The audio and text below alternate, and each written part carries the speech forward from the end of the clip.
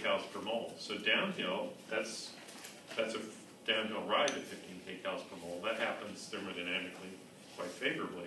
But to climb up that hill, 15 kilocalories per mole, doesn't happen. So that's why you can't just expect a dehydration reaction to go on its own.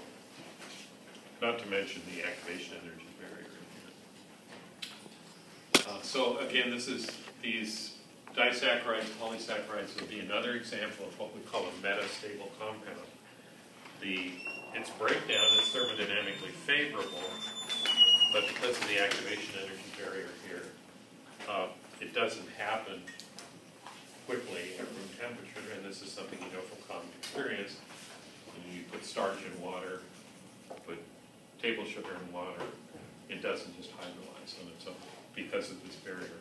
So it's kinetically trapped up here because of that barrier, so it's kinetically quite stable. Thermodynamically, it's favorable to break down, but that combination of... you need that heat. Yeah, you'd have to heat it up, or add a catalyst, Yeah. i.e. an enzyme.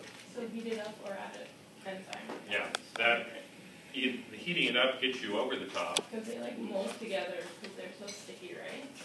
Well,